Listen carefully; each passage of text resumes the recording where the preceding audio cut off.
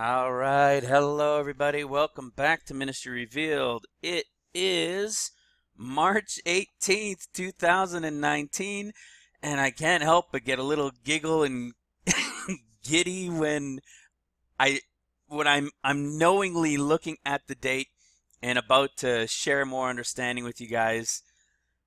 It's so awesome. It is so awesome, guys. We know we're so close. We have been so blessed in this ministry, so blessed in this ministry to be given the understanding that we've been given. I mean, it's incredible. It is so incredible. God is good. The word Yeshua is being understood, and the Holy Spirit is the one revealing it. This guy here on this end of the mic, Alan, is simply the mouthpiece. I'm being given the understanding to put the pieces together and share it with those who he will bring to listen. And guys, man, right, here's that full moon time. A lot of people are calling it Purim. Some think the year already began here, and then this is Passover. I'm looking at this as the beginning of the year. And of course, I mentioned it before, your Passover is right here, and your 40 days from that brings you to what? Right here. Remember, Israel will not turn 71 without war. All right, destruction coming upon her. So, guys, where we are and what we understand and what we're going to share more today, I pray everybody's had a good weekend. I know I went away for the day on Friday with my wife and kids. We live literally an hour away from the middle of the mountains in Banff in the Rocky Mountains. And boy, oh boy, it was beautiful. We took these gondolas up, these little gondolas. I'd never done that in my almost 25 years of living in Calgary. It was beautiful. Such a beautiful thing to go and spend time with family and see the Lord's creation from the top of it. I'll tell you what, it was beautiful. You know what? I didn't prepare this, so I'll share a couple pictures and I'll even do what? I'll even let you guys see what I look like, all right? Hold on. All right, so I just paused for a moment. So I'm going to, I'll show you guys some pictures just to show you. We just went out for the day just to, spend some time with family. We do it once a year. That's it. Once a year, we go to Banff. And this was something new. Like I said, we had never done this before. And guys, I'll just show you quickly. You guys can see my family. You'll finally get to see a picture of me. And I just want to show you because it was so beautiful. If we were here again and it was summertime, I would go again once more to see what it looks like in the summer. Because I will tell you guys, we were up there. All right, you're going to see this place. It even says 7,500 feet up. And we were another 200 or so, 200 to 300 feet up. We were 7,800 feet up at the top of the mountain. Beautiful, beautiful. So I'm going to show you some pictures. And then what we're going to do today is I'm not following a specific, through the 7 years first of seals and then through the 7 years of trumpets. I'm going to go into different scriptures. I'm going to show you from Hosea and different things in Matthew, Mark, and Luke and Daniel and show you these connections. There was another one. Anyways, we'll get into it, and you're going to have to, feel free to pause and look up the scriptures and pray on it and seek the understanding of it, because what we're going to show today is exactly where these scriptures line up in the end time understanding, right? This ministry has been revealed, the scriptures speaking to us in the end times and where they go, because the truth is 14 years. It is 2 sets of sevens, not 7 years. And we'll show that a little bit more today from different angles throughout. And what spurred this on, was a couple things. One thing that I mentioned a couple times, found in Luke 22 and Matthew 19 about, the 12 apostles, and then there's another 12 in Matthew. They don't get the same things, and we're going to touch on that as in a later piece of it. And it leads me into chapter 21 of Revelation. And a big deal of this is the foundation. I used to look at the 144,000 as the foundation. And it wasn't until something hit me, and it's been, the Lord has been leading me in the Luke 22, Matthew 19 for a little while now, and I touched on it on a video just showing in Matthew it says Jesus with the regeneration, and the 12, for everything that they gave up, they'll get multiples of 100. Well, in Luke, we don't see that. In Luke, these 12 are going to get kingdoms, just as Jesus received kingdoms. And everything that was will be. Did the 12 apostles all get kingdoms? No. How about the 12 tribes? Are all their kingdoms here on earth? Did they receive all their kingdoms in the land? Nope. You see, all these things are prophetic to the end. And another thing that I wanted to show, I'm going to show you a piece of a video, maybe a couple minutes or so, from Paul Begley. And it was something else, which is why this video is going to be a little bit of everything, to show you the true understanding that is revealed here in this ministry. You know, a lot of pastors, when it comes to talking or talking about the third temple and and what's coming with the temple and everything else, anytime there's scripture talking about the temple or the building of the temple, they all say that that's the time, that's the time, that's the time. This is what we're talking about now. This is what's coming. And it's all because they haven't been revealed the understanding as to who the books are speaking to. This ministry began, when it really began in September of 2017, first thing that was revealed to me in the understanding was who the Gospels were speaking to. Then I was revealed the 14 years. And I didn't look for these things. I didn't even know these were even things. Then we were revealed the 14 years. And then from there, more books like Zechariah and Hosea and all these different books started opening up. Or Acts. Acts 14. Acts has 28 chapters. There's 14 and 14. They're two different viewpoints of the 14 years. It's all revealed in those understandings of these books. And we're going to do that again today. And this piece that I'm going to show you with Paul Begley is what got me going down a little bit of that path. So today we're going to have a variety of these things being shown. We're going to show you some things in Ezekiel as well. Ezekiel 38, 39, a lot of people talk about that war, and we've shown it here as to where that is. That's talking about the year 2023 and 2024, and then the Lord's going to end it at the end of late 2023. That's exactly what we see in Ezekiel 39, which would be the end of the sixth seal time frame. And when you see it, when you see the understanding that will come from it, and remember, we've talked about it before. Excuse me. When we've spoken about this before, you know that about 6 months of silence, right? It says when John in heaven, he says it was about half an hour of silence in heaven. And I say it's about 6 months. I'm going to show you a 7-month connection. All right? About 6 months. Paul was trying to relate it in earthly time while being in heaven. All right? And I'm going to show you that today. It is unbelievable.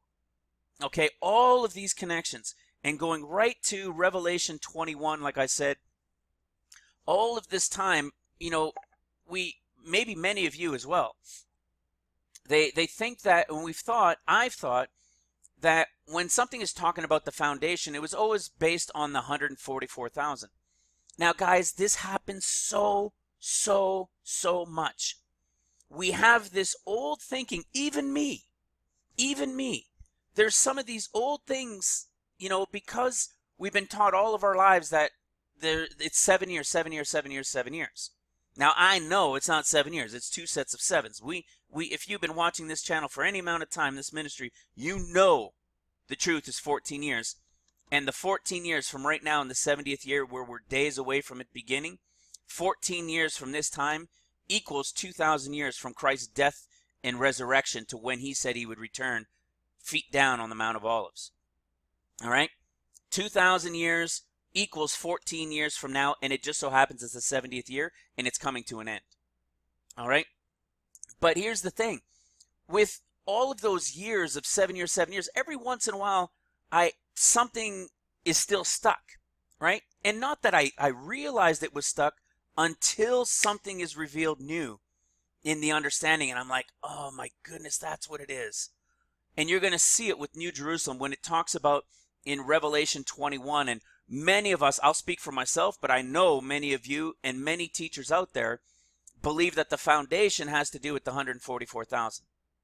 It's not. How is a house built? Foundation, then walls, then the openings, right? Then the doors or gates. All right? And when you read the book of, when you read chapter 21 of Revelation, you're going to see there are foundations mentioned, there are walls mentioned, and there are gates mentioned. And even though the scriptures were telling us who these people were, I never caught on. I haven't spent too much time in that later part of the book of Revelation.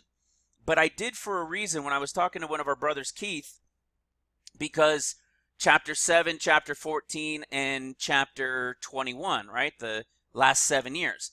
I don't like to share that information on this channel, in this ministry right now.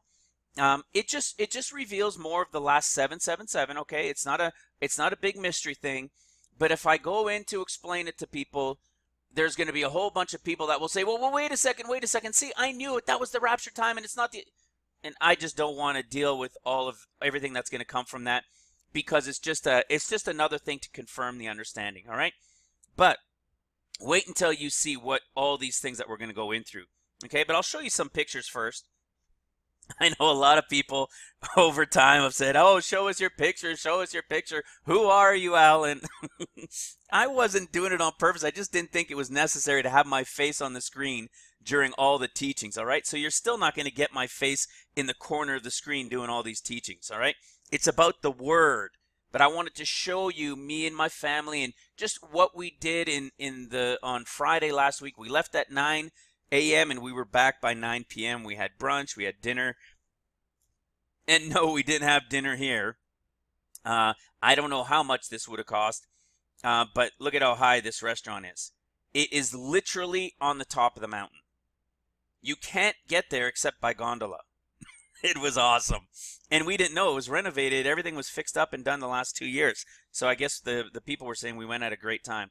So that's how high up it was, all right? This is us on our way there. No, I didn't take the picture. My wife did. All right, we don't live too far from this, so it's beautiful. All right, there's the family. There's my wife, my son. So that's my wife, Winnie, my son, Ocean, and my daughter, Elena. My son, we were trying to think for a name, and we didn't want some common name. We wanted something that was maybe powerful, but, just a good name. And so his name's Ocean because it could be calm, it could be strong, and he's a good, strong boy, too, by the way. And so we gave him the name Ocean. His middle name, in case he grew up and he didn't like it, we gave him William, so if you wanted Will, because William's a powerful name too. And so that's the name we gave him. Now, my daughter's name is Elena, and it was my wife's idea. Her name is Elena Wynn Dubray. So my wife's idea was she was named after me. So my name is A-L-A-I-N, right, the French Alan. And it was my wife's name to say, well, let's name her Elena after you. Just put an A on the end. So same spelling with an A on the end. So Mom's idea was to name her after Dad. How sweet is that, right? But we also named her after Mom. Her second name, her middle name, is Wynn. So my wife's name is Winnie. Everybody calls her Wynn. And so her name is Elena Wynn. Pretty interesting, eh? All right. So let's keep going. Oh, there I am. I didn't realize it was going to be that quick. There's my son, Ocean, and there you go. There's Alan, the voice you're hearing. All right? There you go. You got to see me finally. So check this out. This is on the way up the mountain. So we're in the gondola here. You can see the difference in heights. This is downtown Banff. This is essentially all of Banff right here. This is the castle, and I'll even zoom up to show you. This is the Banff Springs Hotel. Opened in 1888, and it was $3.50 a room. Look at where it is, guys. in the middle of the mountains, right in the middle of the Rocky Mountains. I mean, who was coming up here back then, right? Crazy. And $3.50 a night to stay. See, there it is. To stay back then. And imagine how long that took. Wow, the elites were all coming up here, right? Now I think the basic room, the lowest room you can get is $350 a night. And this goes into the city. These are all the rivers going through the Rocky Mountains. You know, we've got a brother in Christ, Keith, that I was talking to with these pictures and sending him some. He's a fly fisherman. This is one of the fly fishing capitals of the world here. All right, there we go. Now we're at the top. You can see the snow's picked up. So see, we're much higher. We were about this level. Now we're right up here on another mountain, all right? Beautiful, beautiful, beautiful. God's creation, right? It was so amazing. This here, there was no fenced off area. Literally, if somebody stepped on this, this would have probably fallen like an avalanche. Crazy. Like, look at how high we are, right? And we're still going a little bit higher. It was beautiful. Look at that. I didn't get them to stand at different spots. They just were, and I took the picture. I didn't even realize it till after. All this is built on the top edges of the mountainside going right up to the top. Beautiful, beautiful, beautiful. I was so happy we went. It was maybe 10 degrees colder than down below. Not too bad. It really wasn't too bad, so that was nice. And this is the peak. This is the very top. That's myself, my son, and my daughter. And this, guess what this was, guys? Yeah, it was a watch station, a watchtower. You can look in through the plexiglass, and there was an old bunk bed and things in there, a little setup. And they would watch for the fires throughout the valleys and everywhere else. And that was their job. And look, you can see the height we're at. We're at about this is the very top. So we're at about 7,800 feet here in the Rocky Mountains. All right, awesome. Me and my wife. I love this picture. It looks like it's a picture frame, right? Because the picture is so beautiful too. But this is the view out one of the windows in the where that restaurant. It's a whole little shop, little touristy thing in there. This is out one of the windows. You can tell there's the icicles. Beautiful, beautiful, beautiful, right? Look at that. God is good. We were so blessed to be able to go. This is on top of the roof of that building.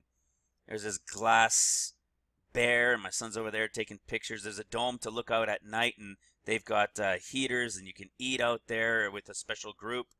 I mean, it was just awesome. Look at that. Amazing, amazing, right? All right, so that's enough of that. I wanted to show you guys that so you can kind of see a little bit more of who Alan is, and, you know, a little family time, or not see who he is, but see what he looks like. Sorry, not third person. See what I look like. All right, now let's get into today's video. Let's get into today's video. I'm going to start, like I said, with this video from Paul Begley. This was just, what was this? On the 15th, all right? So just 3 days ago. I saw it, I think, I saw it yesterday, or the day before, actually. I want to show you, I want you to listen, because this is what generally happens. Anything that's talking about the rebuilding of the temple, and they're about to rebuild it, all of a sudden, everything in Scripture that speaks about rebuilding the temple, boom, that's the time of the third temple, and it's about to be rebuilt. We know better. And I'm going to show it to you from the Scriptures that he's quoting as the time of the rebuilding of the temple that is about to begin. Not picking on Pastor Begley, right? Pastor Begley, I believe, is doing exactly what he should be doing. They're saving a lot of people. He's saving a lot of people. They're getting baptized. He's keeping people up to date and aware of events going on in the world. But we've been given greater understanding in relation to the end times and how things, what Scriptures are speaking to what and where. All right? Do we have everything? Do we have all the answers? No. Obviously, none of us do. But we have a heck of a lot more than what's being taught. All right? And I'm going to prove it. Listen to this.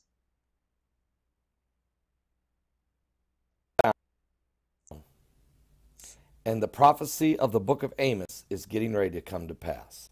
I want to read it for you, all right? Are you serious? Are you ready for this? The third temple is going to be built. It is not the house of the Antichrist. It's the house of the Lord. The Antichrist will come in and try to hijack. Hear that? Let's start with that right off the bat. Let's start with that right off the bat. Let's go have a look at that. See, I'm getting fired up, guys. I'm getting excited. I just feel, sometimes there's that overwhelming feeling. My eyes are starting to well up in tears. Man, if he only understood. Look at how big his ministry is. Hundreds of thousands of people subscribed. People hearing him all over the world. If we could help him realize and tell the people it is the 70th year and it's about to begin. Here is the understanding. Remember we talked about that? 70 weeks, the 70 years of Israel. 7 weeks of seals. Then the 3.5 years. The wall and the streets. See? Look at this.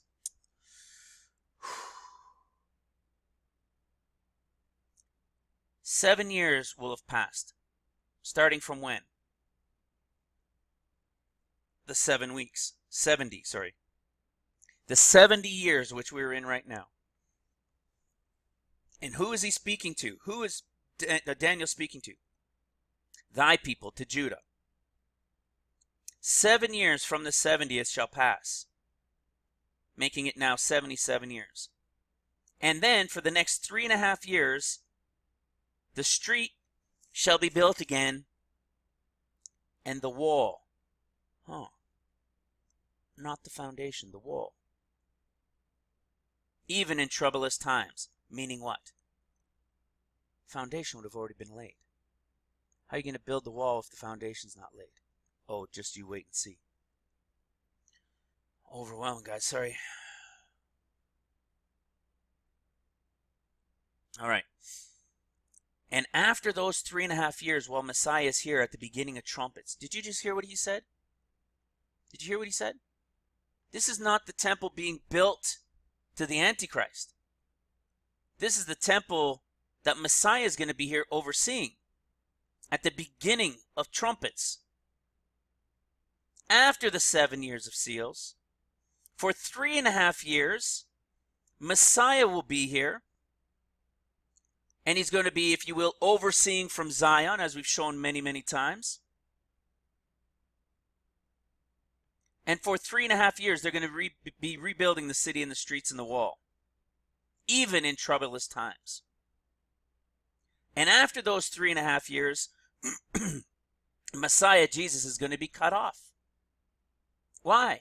Because the people of the prince who shall come. Who is this, the Antichrist being spoken about? No. No, it's not. It's Satan being spoken about.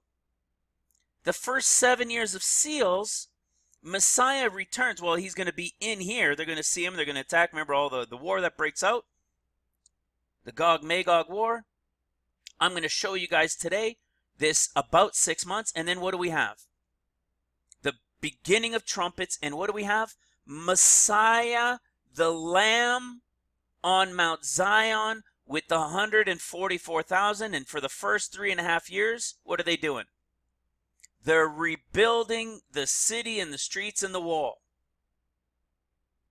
And at the time before the 5th trumpet, when Satan loses his battle and is cast down to the earth, Messiah shall cut himself off. Did you hear what Paul Begley said?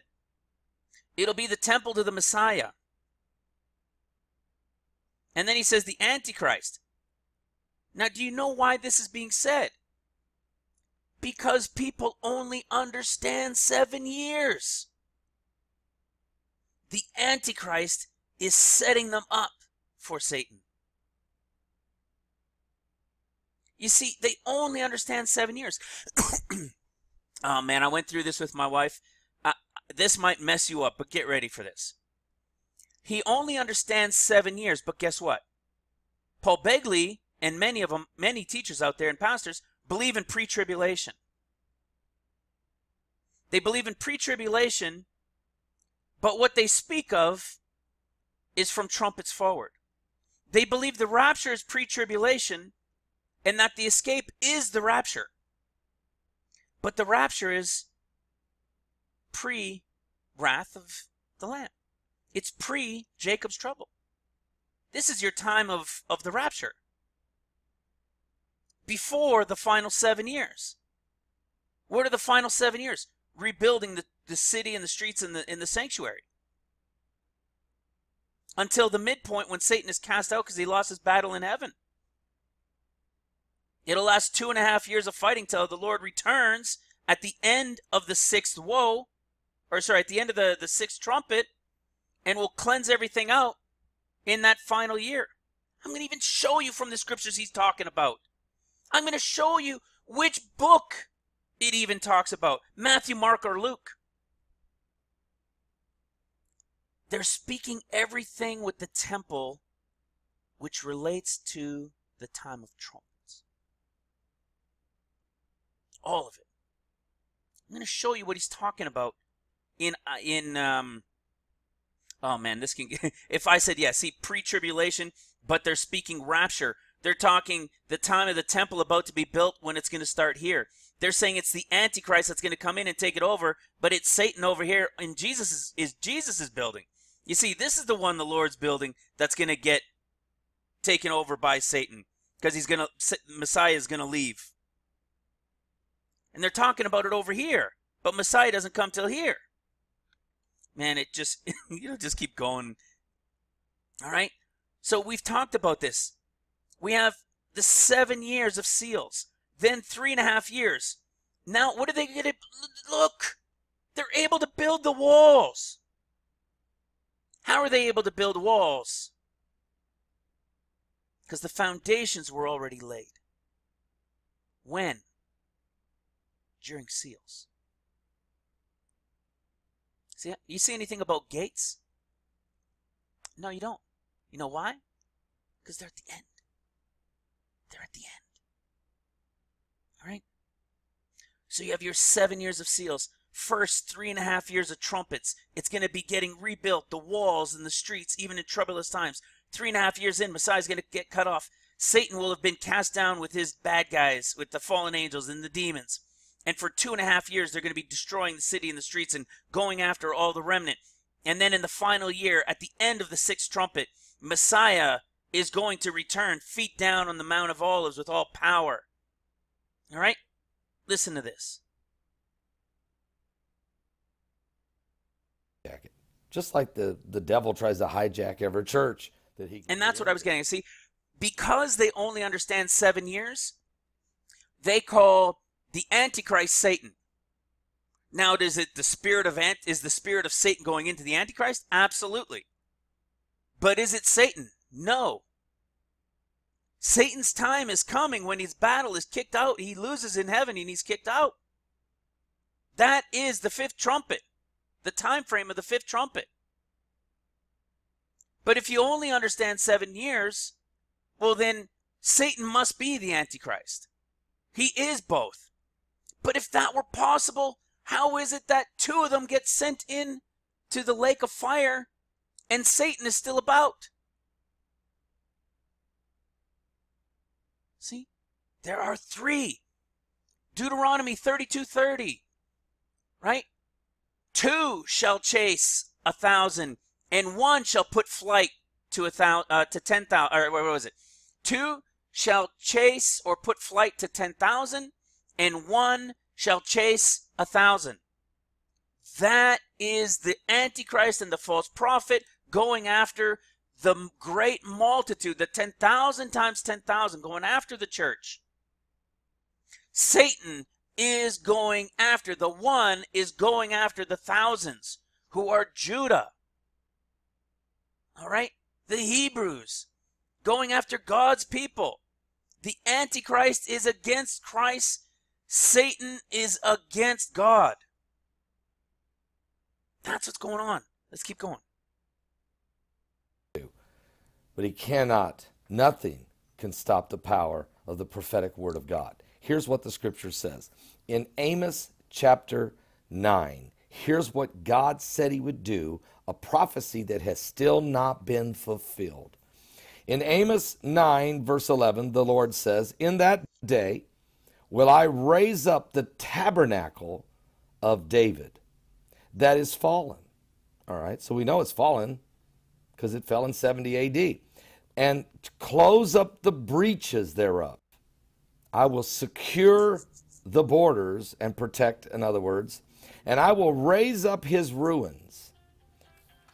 And I will build it as in the days of old, that they may possess the remnant of Edom and all the heathen, which are called by my name, saith the Lord, that doeth this.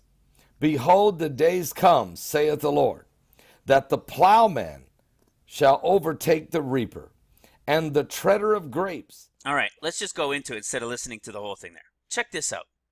All right, we'll cover it. Listen to what he says.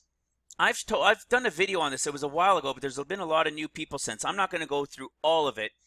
But Amos, with the 9 chapters, is the last 2 years of seals, 2023, 2024, and these are the last 7 years of trumpets.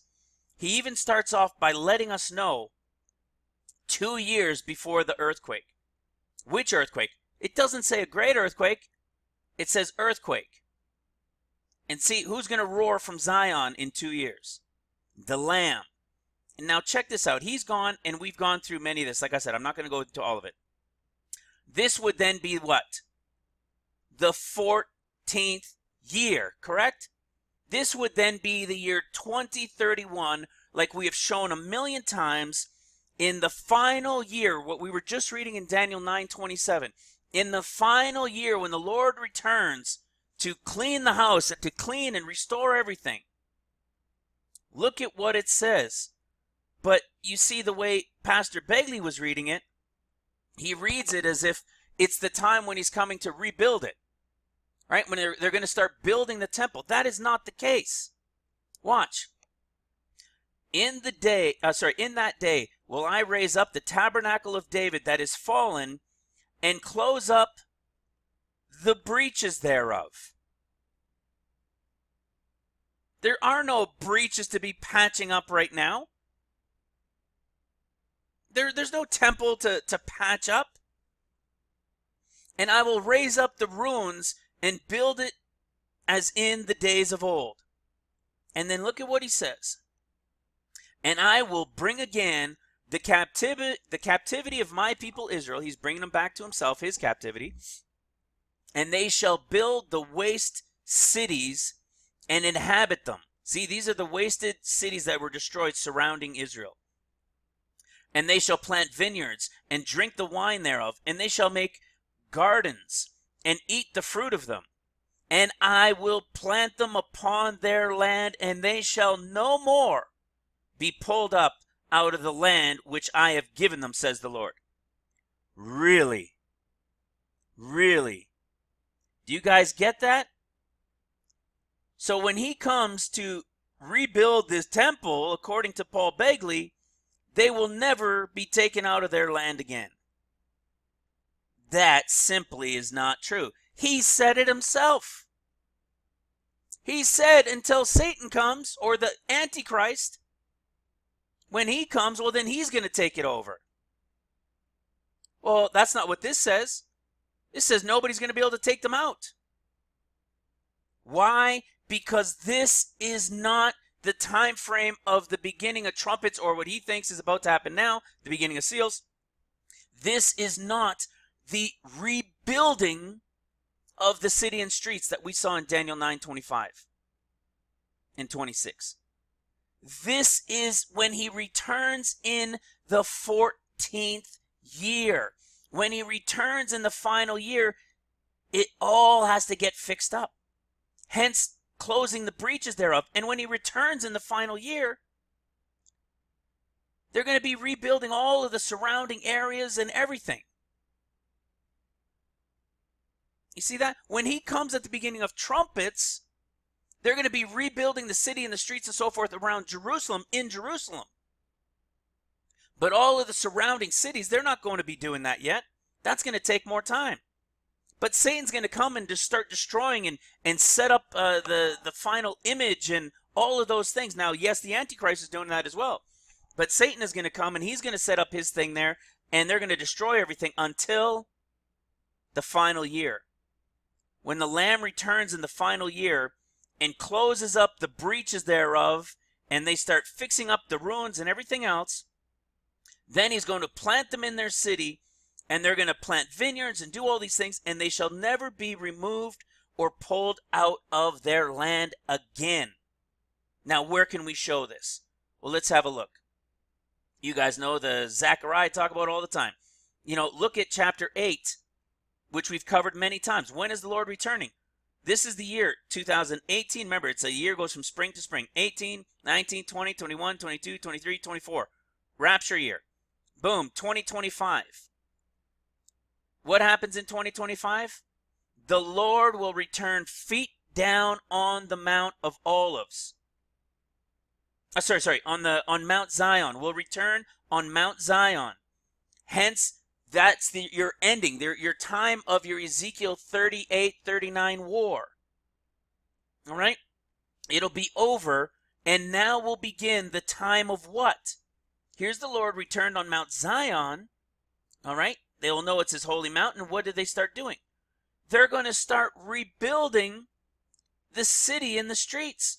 I will bring them, and they shall dwell in the midst of Jerusalem, and they shall be my people, says the Lord. Let your hands be strong, you that hear in these days these words by the mouth of the prophet, of the prophets, which were in the day that the foundation of the house of the Lord of the hosts was built, it was laid, that the temple might be built. And look at this. For before these days there was no hire for man nor beast, neither was there any peace to them that went in or came out because of the affliction. And when was the affliction? In the 70th year. In the 70th year. Israel never got to turn 71. Even tells us again right here. Those 70 years. When you read in chapter 1, it says these 70 years. They were in the 70th. Here they are 7 years later. And saying, did you do these things even during those 70 years? You see? Believe it or not, I do have some notes I'm following here.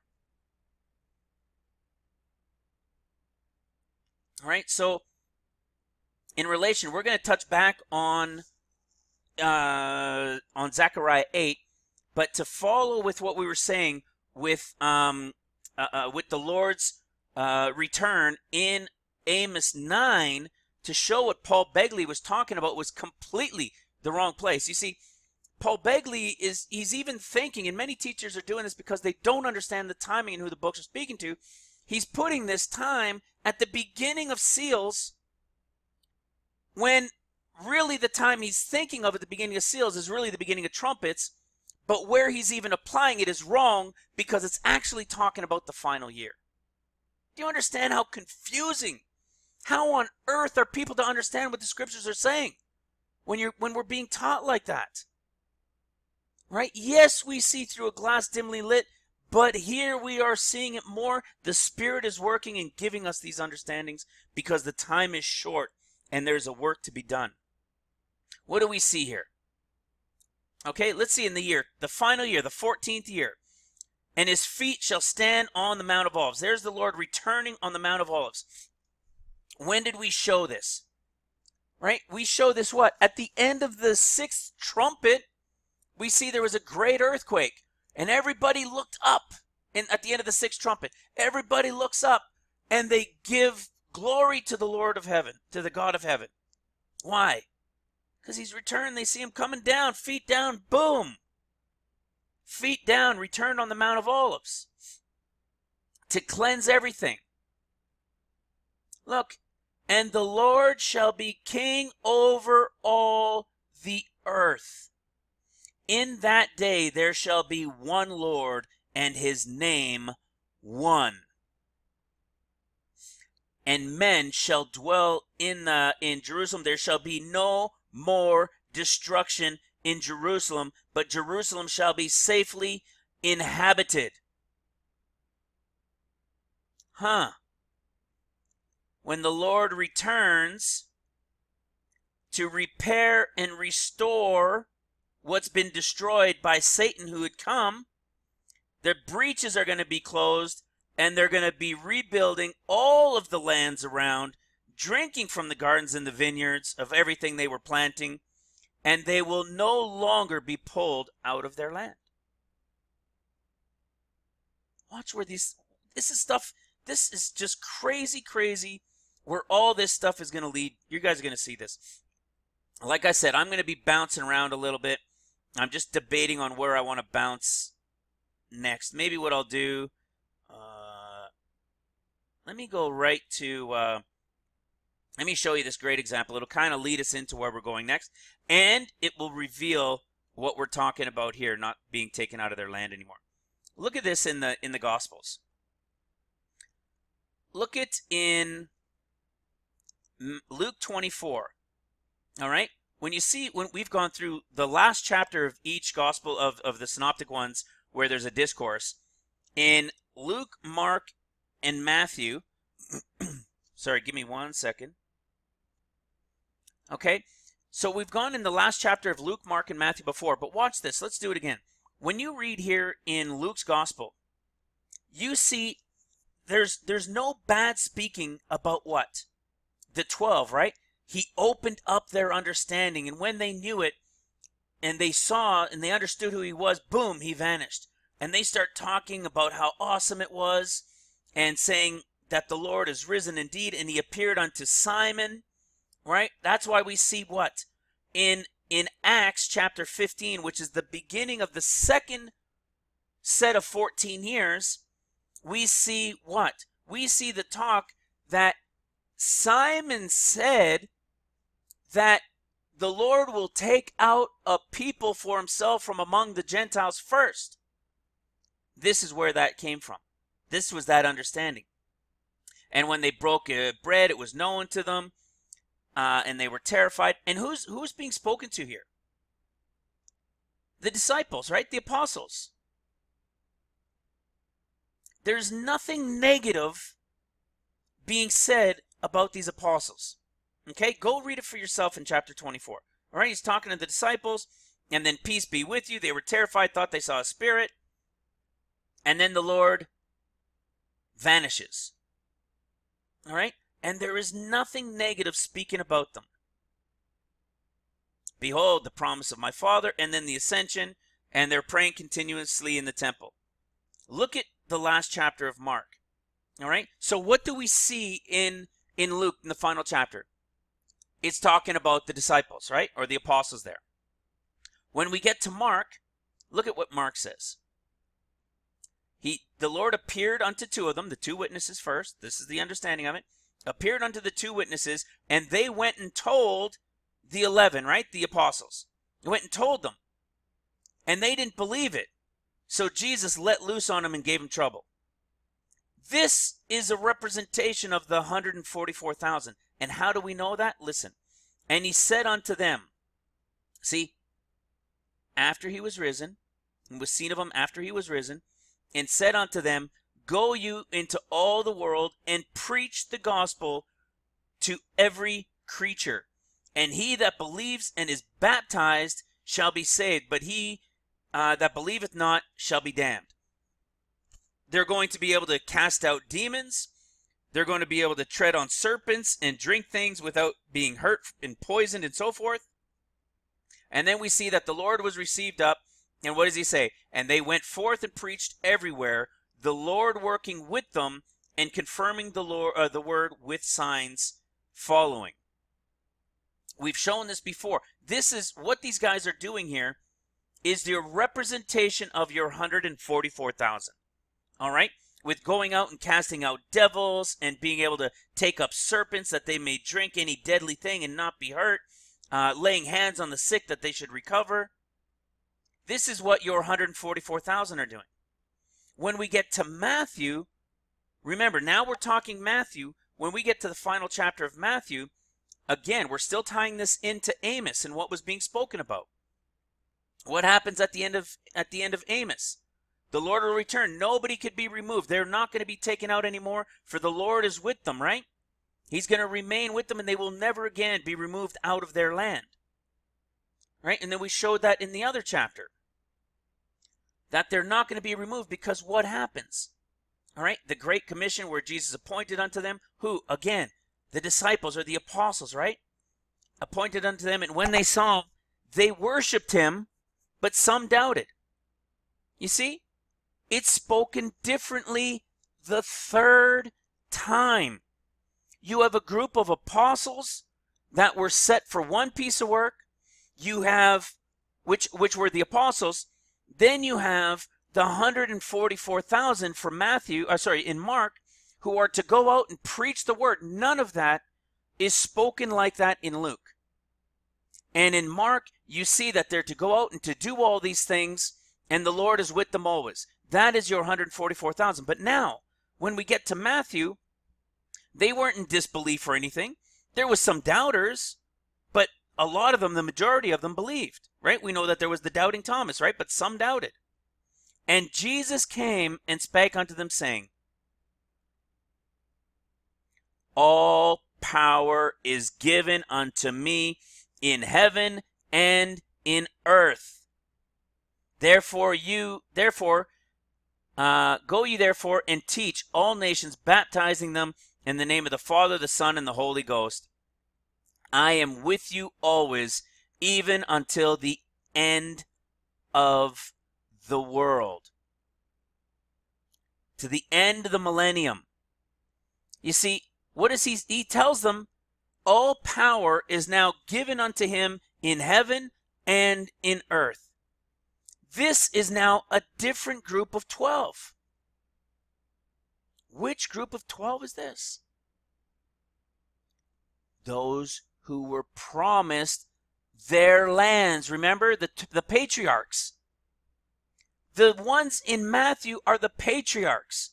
The ones in Mark are the 144,000. The ones in Luke are the apostles, are the ones that are Jesus's. They're the apostles. And I'm going to show you how this connects, all right? Look at what he says. This is how you know it's the end, when he's returned in that final year.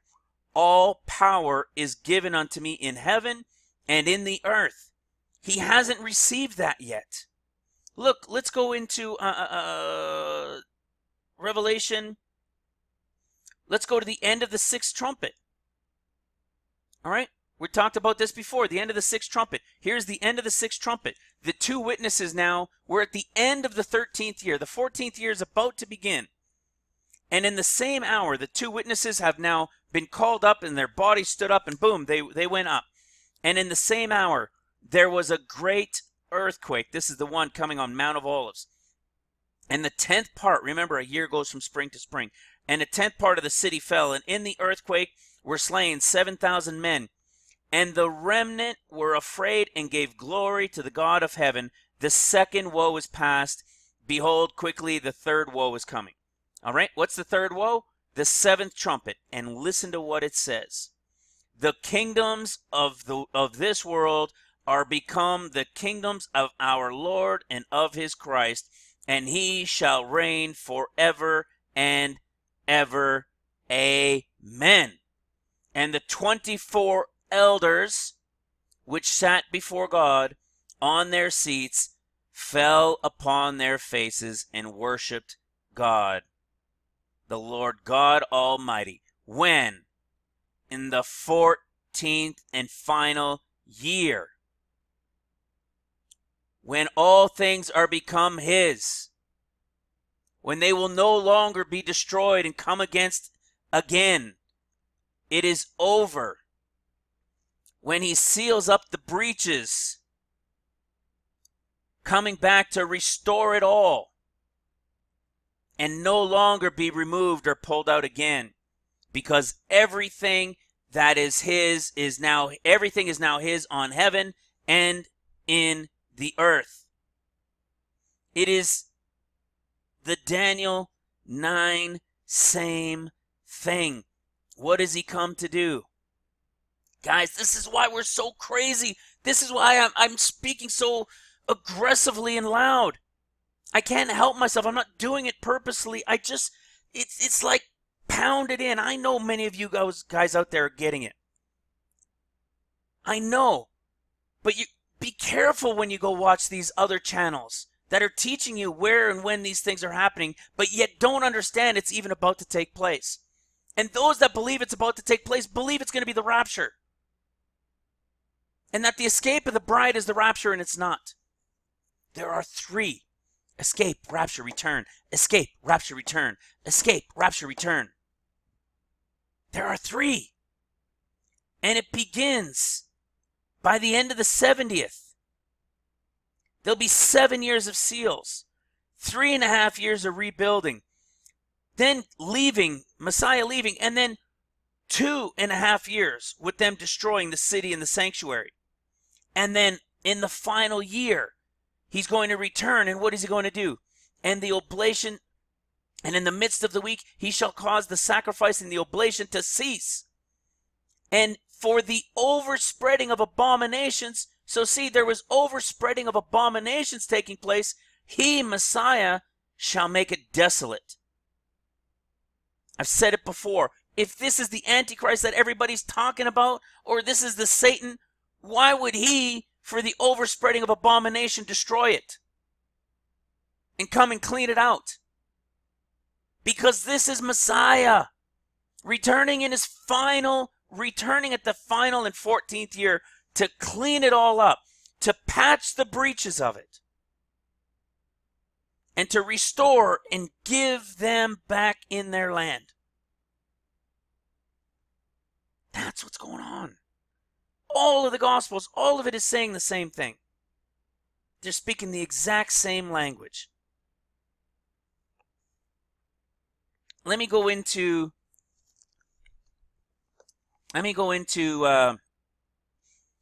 this whole thing with foundations, all right? Like I said, I used to think that this foundational thing, just like we were reading up here, they're going to be building the walls. Well, if they're starting to build the walls and the streets and so forth again in the beginning portion of trumpets, the foundation must have been laid.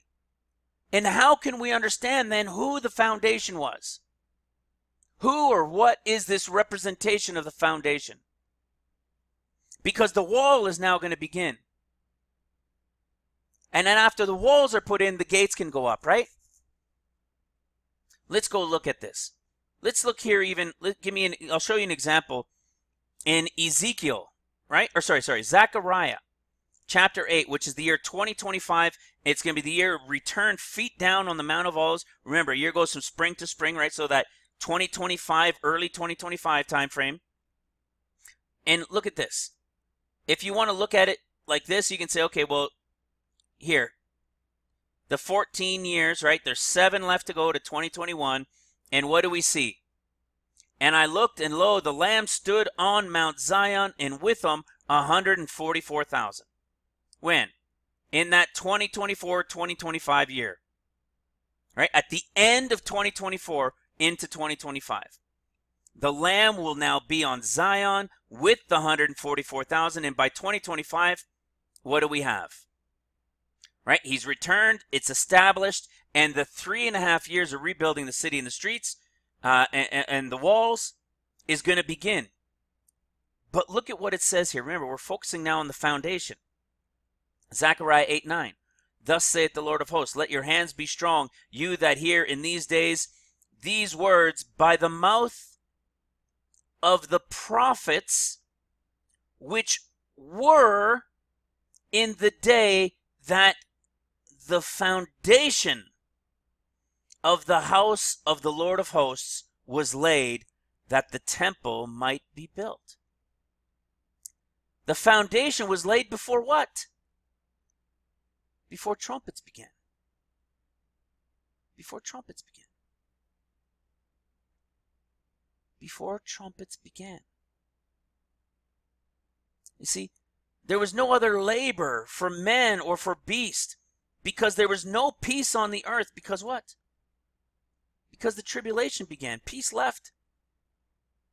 Right? And neighbor was against neighbor. Right? Nation against nation.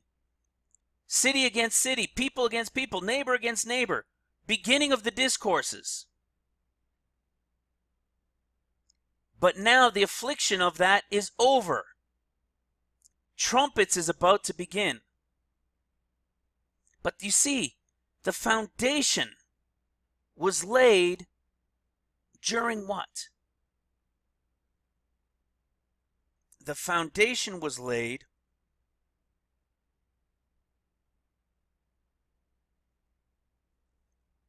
during the 7 years of seals. So that when the first 3.5 years of trumpets begins, they can start building the walls. Follow that? Now let's identify who these people are. Right? Showed you 14. Let's go to the year 2021. Or sorry, 2031, the final year. What do you see? They're coming down, right?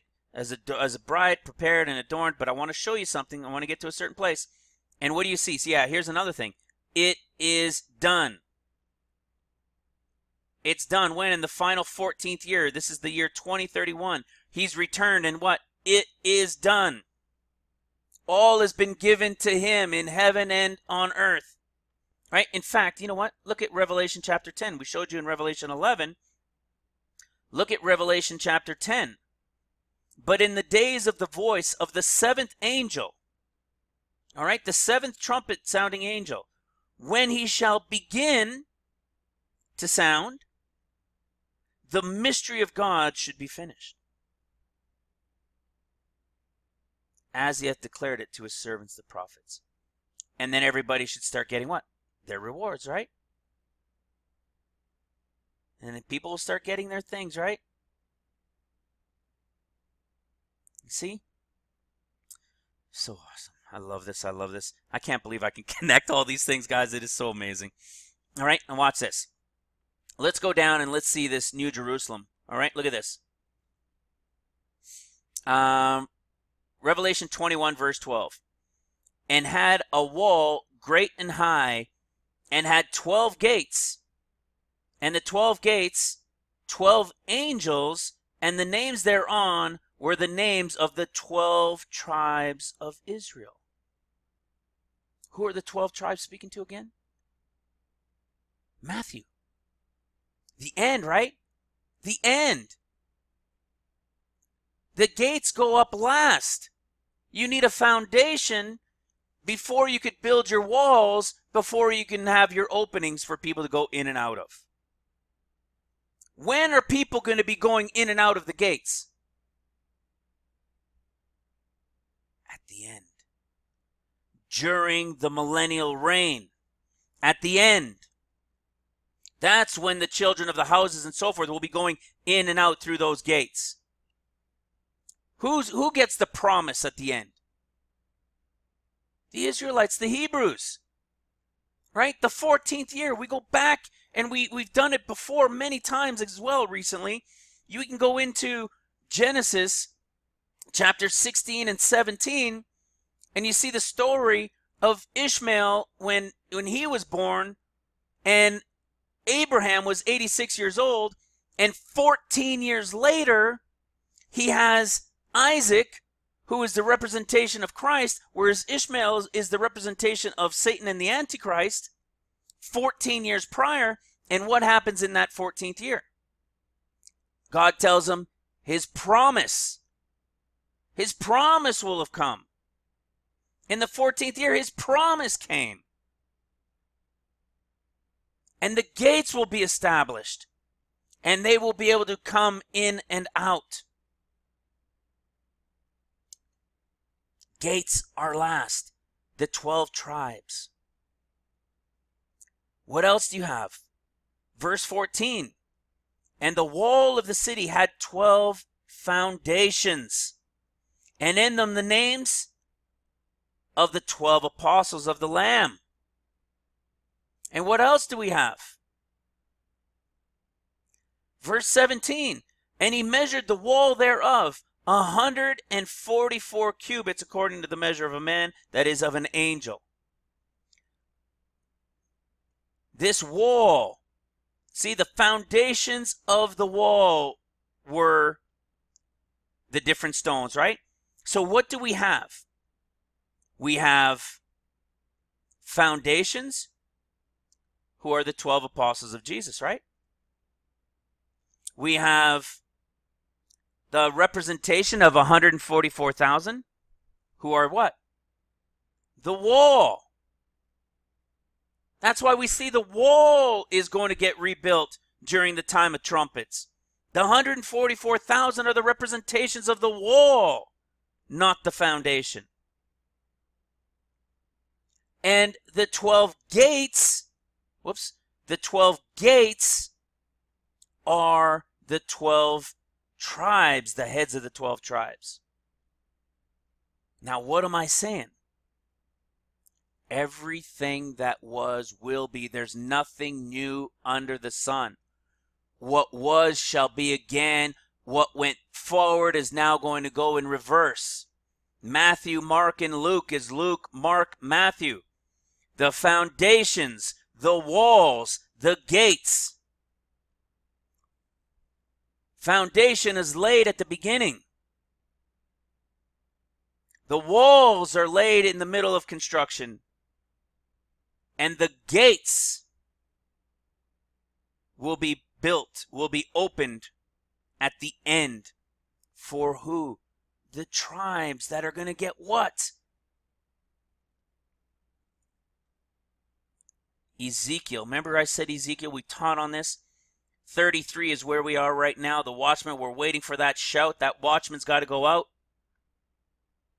18 to 19, 19 to 20. Remember, spring to spring. This is the end. This is 2024. All right, 2023, 2024. This is what? 2025 and the end of the 14th, beginning of the 15th year, right? And what do we see? Oh, the 25th year and the beginning of the year and the 10th day of the month, the 14th year. So it's telling you it's the 25th year and the 14th year. Well, how about that? It's exactly what we show. The beginning of the year of 2025 is the tail end of the 14th year. And it's right here in Zechariah 40. Guys, this isn't the first time we've done this. And not just in Ezekiel, in many, many books. Luke chapter 3, why do you think it says in the 15th year of Tiberius? Yes, it is to give us an understanding of Christ and his time frame. But it is also telling us the 15th year from the beginning of the 21. I know that'll mess some of you guys up, but those that have been watching for a while, just go check it out. Go follow this stuff, all right? The tribulation is 14 years, but like Jacob, it's 21 years. Revelation is 21 and 22nd chapter. We've got a video. The first video in the series of study notes is the 21st year, the final 21 years, and the 22nd. The Hebrew Bible, the Hebrew alphabet has 22 letters. It is about the final 21 years that began in 2011, 2012. And those 7 years that the Holy Spirit has been working to wake up and gather the bride together. There's going to be one final 40-day push that is going to be so supernatural throughout the world that is going to wake up a bunch. Now, how many? Still, only about 2% of the world is going to get it. And the rest will go back to sleep and hum and haw over it or just deny it altogether. The bride, I believe, is only about 2% of the population of the world. In fact, I believe it's going to be 1.8% of the population of the entire world. But don't get too caught up in that. All right? So just like Jacob, he worked 7 years before he got his first bride. Then 7 more years, and then he got the next one. And then the last 7 were for what? The cattle. All right? It's just a representation of people. It is 21 years. So when you see in Luke chapter 3, in the 15th year of Tiberius, that is the 15th year from the beginning of the tribulation, which would put it what? In the year 2025. It's the beginning of trumpets. You know, in Jacob, Jacob and his 2 wives over in Genesis 29, you see how he says the first 7 years were easy. They flew by as if they were days because he was excited to do it. That's the Holy Spirit working through us and with us right now. to reveal to us this timing, excited to gather the bride together. Same thing going on here. In the 25th year from the 2000s, you could say. All right, 2025, which is the end of the 14th year. All right, and what do we see? Boom. They're rebuilding the temple, the city and the streets. It's the 3.5 years of trumpets. The first 3.5 years of trumpets, they're rebuilding all the city and the streets. All right? They're building it all. And it lasts for 3.5 years. But look at this. In the final year, in the 14th year, what do we see? All right, follow it through. And then what do we see right towards the end? And thus saith the Lord, this shall be the border whereby you shall inherit the land according to the 12 tribes. According to the 12 tribes. And Joseph shall have 2 positions. And it's about their lands. Right into the final year. This goes into 2033. And boom, it started here in 2032 into 2033. And what do we see? Joseph got 2. And then we've got from that border to this border, boom, it's Dan's portion. And then from that border to this border is Asher. When? When do these 12 get their lands? In the final year. And they're going to be here for what? The millennial reign. Daniel is told what? Just, you're going to be lying in your plot. You're going to be dead, lying in your plot until the time of the end. You'll be raised up again. Because of what? Their promise. So if we take this backwards, we see here now in the final year, in the 22nd, from the end of the 21st to the 22nd, after the Lord has cleansed everything, they're going to return in the land. They're going to be rebuilding the outer streets and rebuilding everything now, and they will never be harmed again. They're going to have their vineyards and everything else growing, and they will be never removed out of their land again. And what do they get? The 12 tribes get their land back. The 12 tribes will receive their lands, who will be entering in by the gates, their according gates, that will surround Jerusalem. Their promise. Now we take that backwards. What had to take place before that?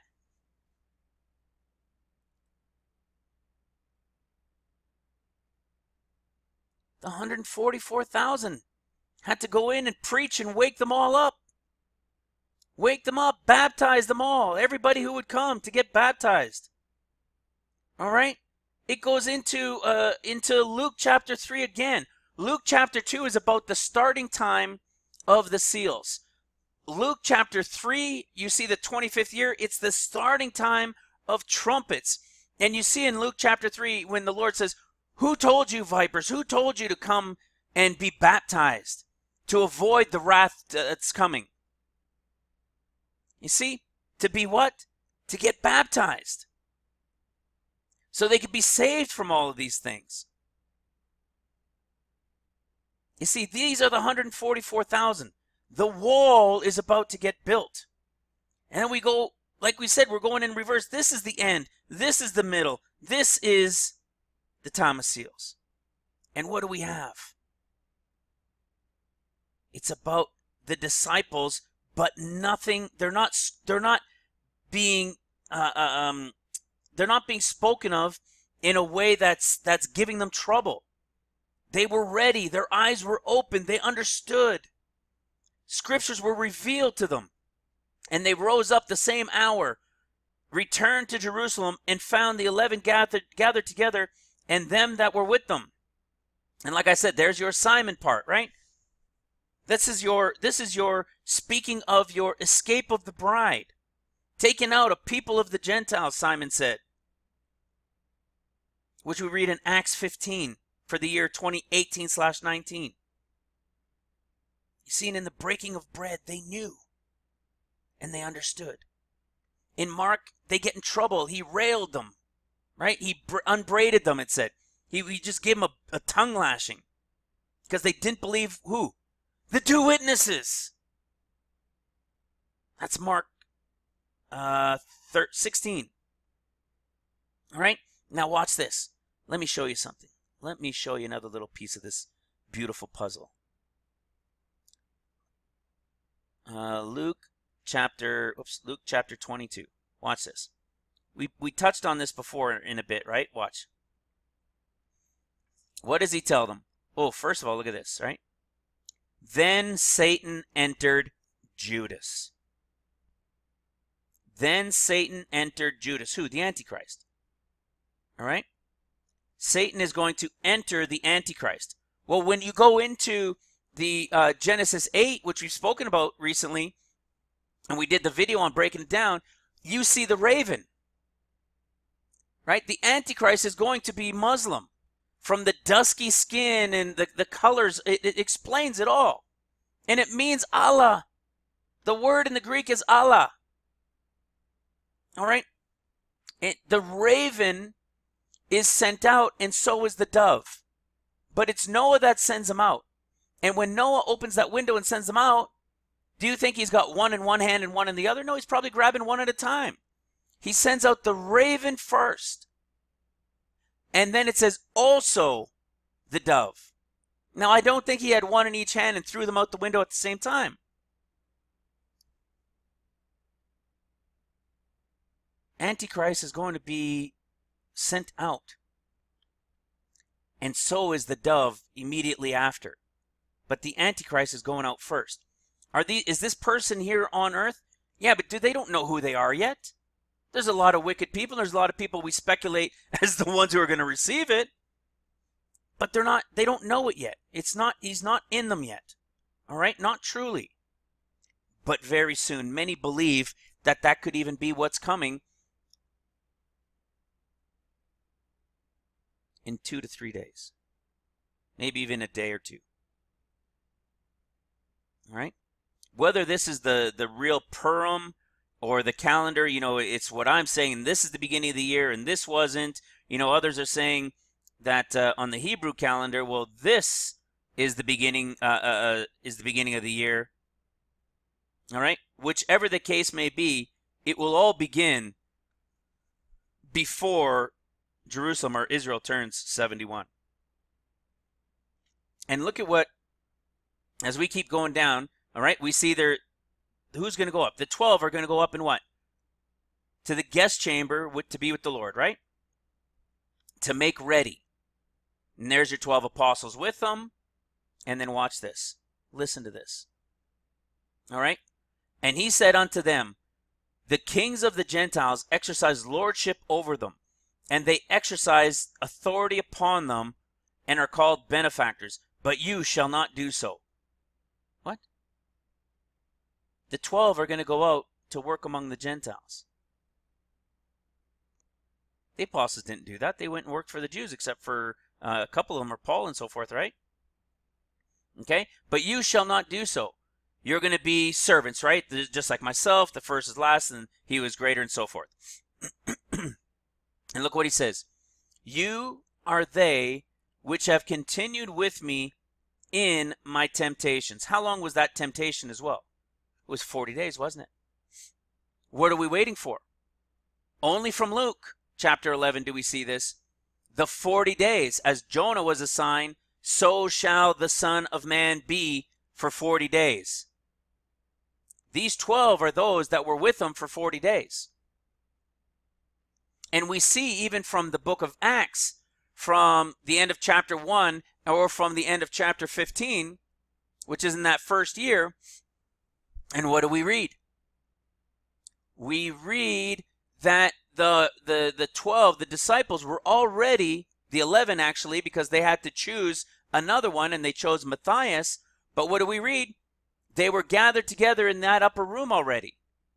And then the disciples, those 120, came and started receiving those powers to speak in tongues and do all those things. Watch this. Let's keep going, because this is awesome. Luke 22, verse 29. Remember, we're talking Luke and then Mark and then Matthew. We know we're not going to go into Mark anymore. We know where those 144,000 are. All right? They get sealed at the end of the sixth seal and before the seventh seal, which we are going to talk about that seventh seal. And we know when they do their work, it's during the time of trumpets, all right? So listen to this. This is the beginning. And he says, and I appoint unto you, Luke 22, verse 29, and I appoint unto you a kingdom, as my Father has appointed unto me, that you may eat and drink at my table in my kingdom, and sit on thrones judging the 12 tribes of Israel.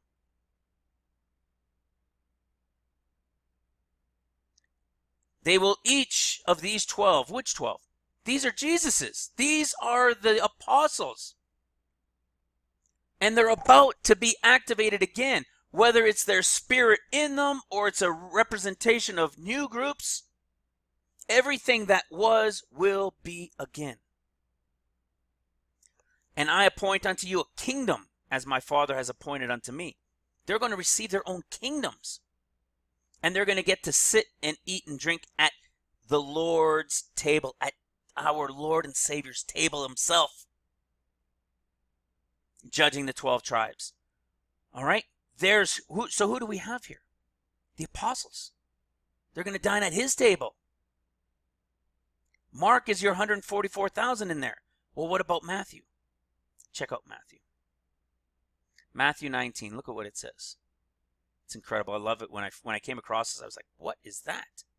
And Jesus said unto them, verily I say unto you, that you which have followed me in the regeneration,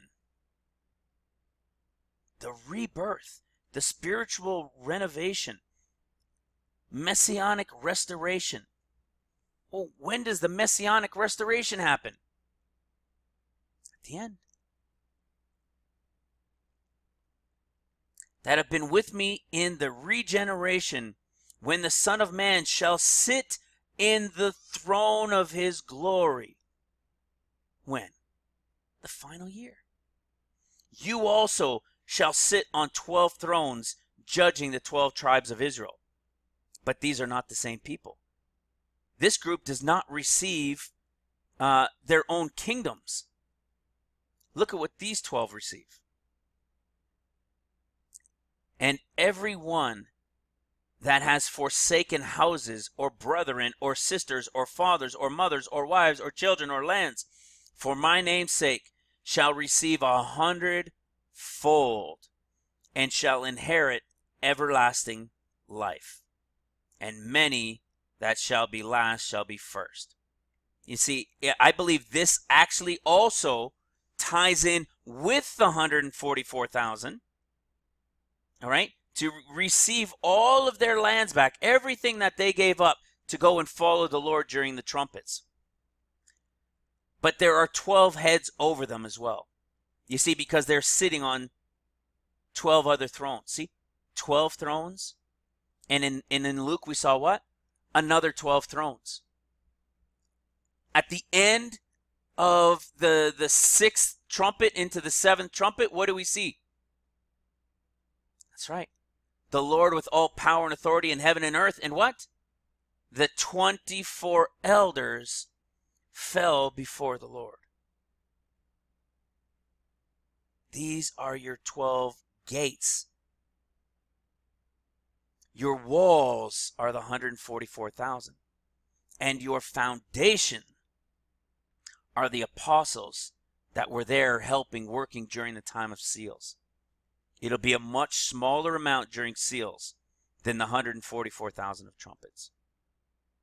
But that's because there will be many left in the world who will have heard and know of Christ and maybe believed even in Christ, but just weren't ready because their flesh was weak, even though their spirit was willing.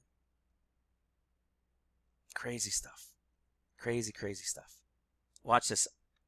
I told you I wanted to show you something in relation from that Ezekiel 38-39 war to the relation. What do we know? This is the beginning of trumpets. This is the end of seals. All right, when they will have had their Gog-Magog war, when the Lord destroys them, right? They'll be burning then 7 years, during 7 years of trumpets. They won't need to cut down trees or anything. They'll be able to burn those weapons during that entire time of trumpets. And what else happens? And there shall they bury Gog and all his multitude, and they shall call it the valley of Hamgog.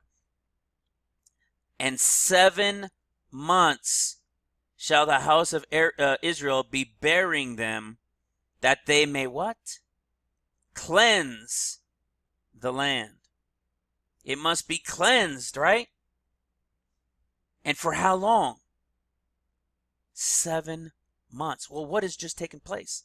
That massive war in the valley of Gog and Magog, right? The Gog-Magog war. It's now the end of it. The seal's time is just about up. You see the Lord and the him who sits on the throne and the Lamb at the end of the 6th seal. You see the 144,000 get sealed, so the war is over. They get sealed. The rapture of the church then happens. And then what do you have? You still have the 7th seal. And the 7th seal says what?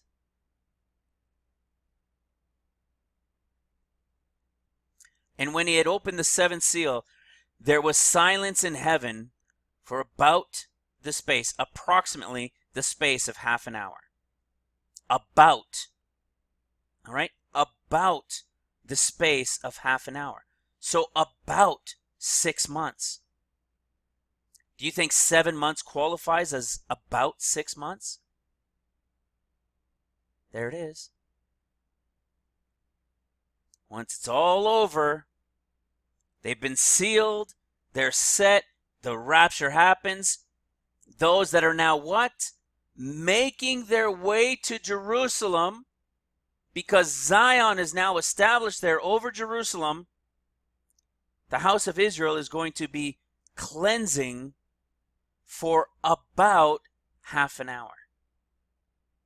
They're going to be cleansing the land for about half an hour. It's at the perfect place, guys. The chapter 39, we've shown it, is the end of the 6th seal. They finished the war, and we know that, in fact, we can show it even in 2nd Esdra, right? We've shown it in 2nd Esdra. The Lord takes out a people for himself, and then it's neighbor against neighbor, right? Everybody's freaking out. Then the mountain that the Lord had cut out for himself and flew upon it, the multitude that see this are freaking out. But they're going to stop the wars that they've had against each other, and they're going to come against this, him on the great mountain. Somebody's flying, the Lord on the great mountain, carved without hand, as Daniel said. And they will gather against him to wage war, even though they're terrified. And what he's going to do? Without a weapon or without anything, just with his voice, with the breath, boom, they're all finished. When? At the end of the 6th seal. Zechariah, guys, Zechariah has so much in that understanding for us. And that's why we see here, look at in the 14th year, in that final year, when he comes, look at what it says. Then shall the Lord go forth and fight against those nations as when he fought in the day of battle. Meaning he fought another day of battle. Prophetic. When? Ezekiel 38, 39. They're finishing up their war and they're coming to fight against him, and he's going to what? Wipe them out. And when it's over, they're going to have weapons to burn for 7 years. And for 7 months after it's all done, they're going to be cleaning up and purifying the land of all the death and bones and everything there. And that will take them to the end of the 7th seal. Isn't that incredible? Man, oh man, God is good. And I know this is a jam-packed one, guys. So I pray you guys will take that time, be patient, and pause and rewind and watch different parts that you need to. Take the time because this is the understanding. These are the revelations of the end coming to light that we may know and understand what's happening. You see, what are the rabbis saying now? Right? There's all this talk that Messiah is going to come before the election. That a Messiah is coming, and maybe at Purim they're saying, because of the signs that they've seen with the sun, moon, and stars, and they understand. Now we understand what that means. They're going to see Antichrist coming first. All right? But what are they doing?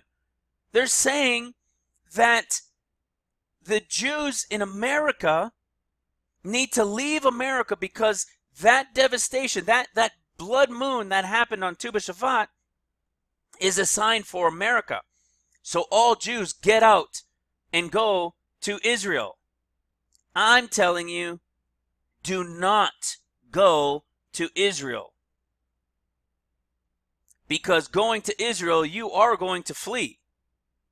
Is America going to be devastated by something first? Yes, I believe so. Yes, I believe the first great earthquake, or, because of this peace deal, the peace deal will not divide the land of Jerusalem, but they're going to give land from Israel and establish Palestine as a state.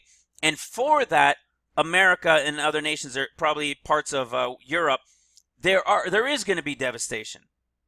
But it's going to come to America first, and I believe it's going to be that West Coast. Maybe something happened on the East Coast as well. It is not the ripping of America in two yet. So, and again, that relates to Psalms chapter 18. All right, and Psalms chapter 18 is for the year 18. Remember, a year goes from spring to spring, 18 to 19. And you can go to Psalms 118, which is also part of it, when we see the gates of heaven opening. It's all about to begin. Israel will not turn 71. And if I was Jewish, would I go back to the homeland that they're saying now, go back now, because of the devastation coming upon America? No, because what's coming next, if you're living in the land of Israel, you're going to know to get out.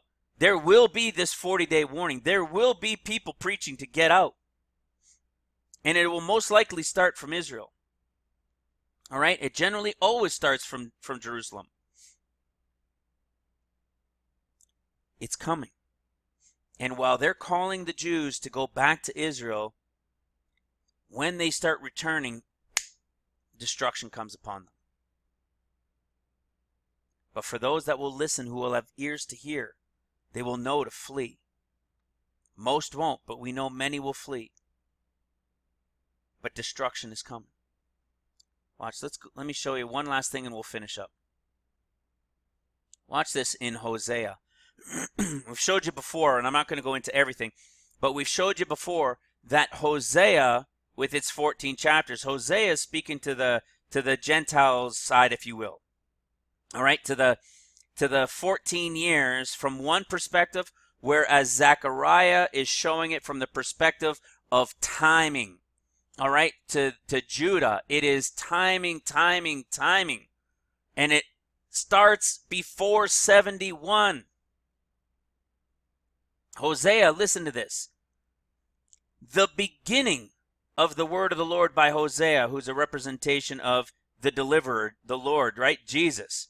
In the beginning of the word of the Lord by Hosea, and the Lord said to Hosea, go take unto thee a wife of whoredom and children of whoredom. Why is that?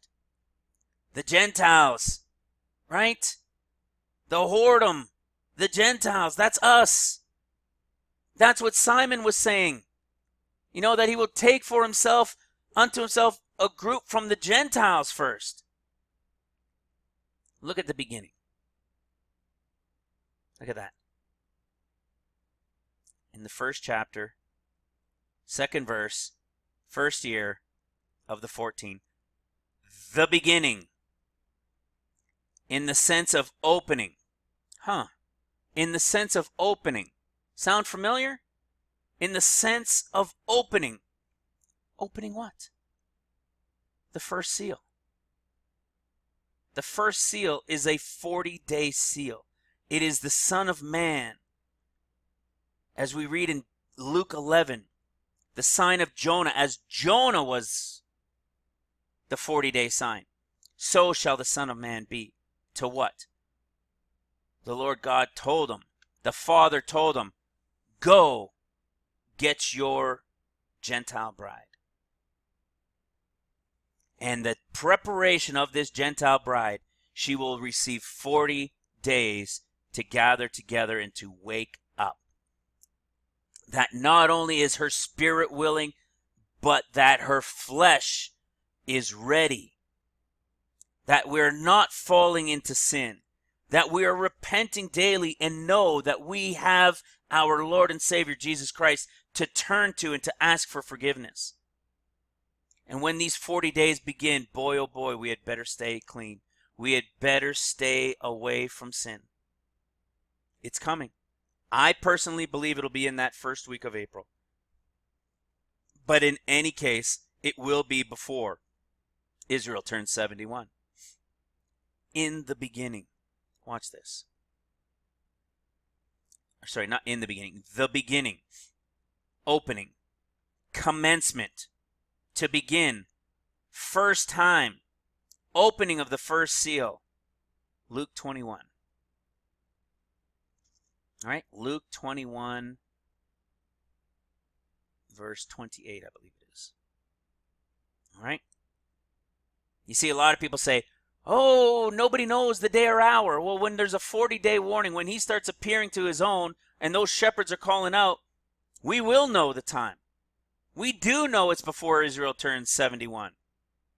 This day or hour is because people are always learning from Matthew, when all of these generations we should have been learning from the book of Luke. Luke is the preparation for the bride. Mark is for the left behind of the church, and for the sleeping portion of the church. And Matthew is for Judah. And in every case, there are people from each. Judah's got a few mixed in with the bride, but few that we know the Lord said. A harvest always works with a tithe, a portion, a small portion that goes to the Lord. 10% of the church will go as the bride. The 90% will remain during seals, of which that 90% that remains, a small percentage of that will even remain during trumpets. And the reason you'll even see them coming into salvation during the time of trumpets, but they're going to have to be obedient to more rules, to more laws, because the time of the Gentiles will be over after seals. There is always three pieces to a harvest. There is the first fruits, the first portion, whether it's wheat or whether it's grapes or whatever the harvest, it is the first fruits of it. Then you have your main great harvest, which is your core piece. And then you've got corners and gleaning. Every harvest has all three. I've shown it with the pictures before. There is an overall harvest. God is at the top, and you've got Jesus at first, and then you've got the church in the second, the main harvest, and then you've got Judah as the corners and gleaning. But within each of the harvests, there are each of them. And you know, that is exactly what's happening with the wheat. There is a first fruits of the bride about to go. There is the main harvest of the rapture of the church, and the corners and gleaning will come during trumpets in different obediences within that time of Judah. When the grapes come, guess what? There's the first fruits, the 144,000. They're the first fruits to the Hebrews, to the time of Judah. And then they're going to have their big moment of aha. And they're going to have their grape harvest, that main portion come in. And then will be the trickling of the leftovers, even into during the millennium, those that have survived. They all have three. And this is where we're at. And you see, we've been taught from Matthew. Matthew. And everything means the same to everything, everywhere, regardless, and it's all part of the same time. No, it's not. Do you understand what's happening here? This is the truth. These are the end time understandings. Luke doesn't say anything about not knowing the day or hour. Nothing. He says, this is what Luke says instead. Watch and take heed to yourselves lest your hearts be overcharged, right? Don't get caught unawares. Don't be caught in the snares of this world. But watch and pray always that you may be found accounted worthy to escape all these things that shall come to pass and to stand before the Son of Man, who we're told is going to come as the 40-day sign. He, the Son of Man himself. And what do we have at the end before this? In verse 28. And when these things begin to come to pass, then look up and lift up your heads, bride, for your redemption draws nigh.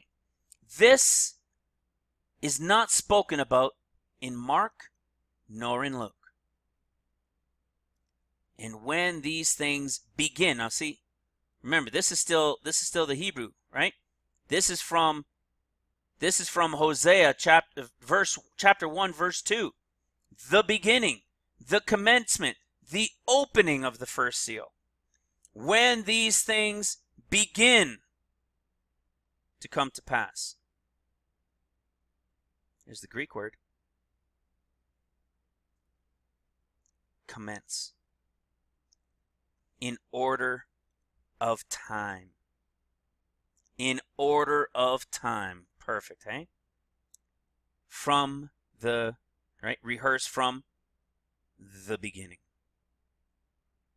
To commence. And the opening. Commencement. Beginning. First time. Get ready, bride. Get ready, bride. Time is short. I have no idea how many more videos I'll be able to get out. But get ready, bride. Get ready. Time is short. Time is short. Get ready to hear him.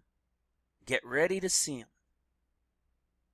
For the time is moments. Moments.